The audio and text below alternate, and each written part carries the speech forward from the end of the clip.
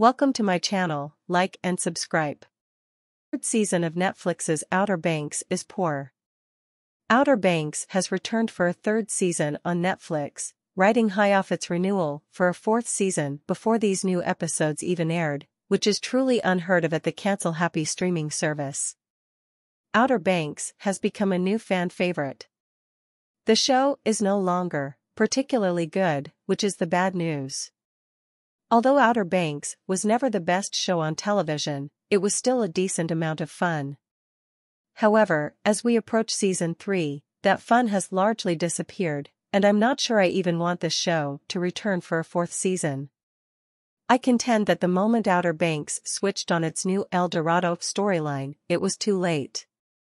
Like 50 million other adventure series and films before it, it decided that finding the lost city of gold should be its new quest because the gold owned by the merchants, which is currently locked in Ward's vault after he stole it from the Pogas, just wasn't interesting enough. The season's treasure hunt alternates between three vastly dissimilar goals, with the theory that the Pogas are instead pursuing a single golden cross they fought over last season because they are unable to retrieve the gold hoard because it is locked away. This is all set against the wider backdrop of the El Dorado expedition led by Big John, the father of John B., and Carlos Singh, a new antagonist. The resurrection of Big John, which revealed that he wasn't actually dead at the end of Season 2, has been unquestionably one of the season's worst elements.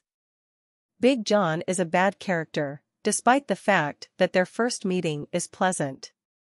Although you're sort of supposed to think he's bad and pushing John B. in the wrong directions, I just hated every second of him being on screen because he ends up severing John B. from his friends for half the season. He completely contradicts the tone of the show in every way.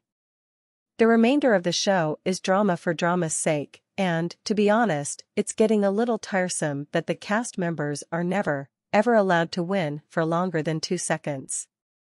There are some incredibly ridiculous reasons why relationships break down. The Camerons frustrate treasure hunts for the 1,000,000th time. This game has virtually become Uncharted because the original antagonist Ward Cameron has been neutralized and replaced by the less compelling Carlos Singh and his enormous gang of mercenaries. Nothing about this works. It's a poor season of a program that, at the very least, used to be better. I'm honestly surprised that Outer Banks was renewed for Season 4 if that decision was made as a result of some Netflix executive seeing an advanced screening of Season 3. It feels like the show has no real future plans. We'll wait and see what audiences and critics think of it. Although we're in an odd scenario where only 4 reviewers appear to have watched the #1 series in America right now overall, the audience ratings seem to be roughly the same as last season, but the few critic ratings that are in have caused it drop drastically. You could say that this is a for the fans situation, but I'm not sure how those fans could appreciate what these characters are going through in this grueling new season.